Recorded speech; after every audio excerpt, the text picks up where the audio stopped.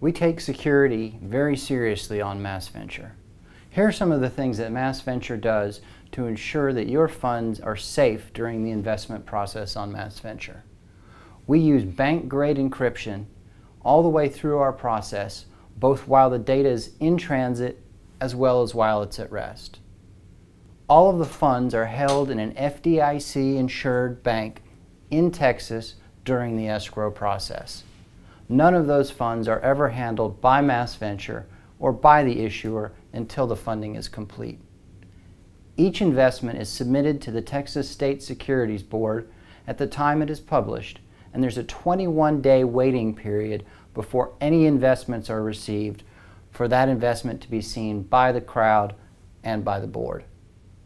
The Mass Venture founders were instrumental in getting these laws in front of the Securities Board, and so we've been working on them from the beginning, preparing and commenting on the law throughout the process.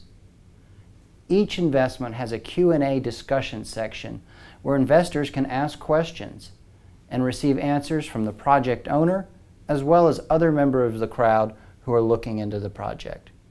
And Mass Venture performs background checks on all the project sponsors as well as what's called a bad actor check on people submitting projects to Mass Venture.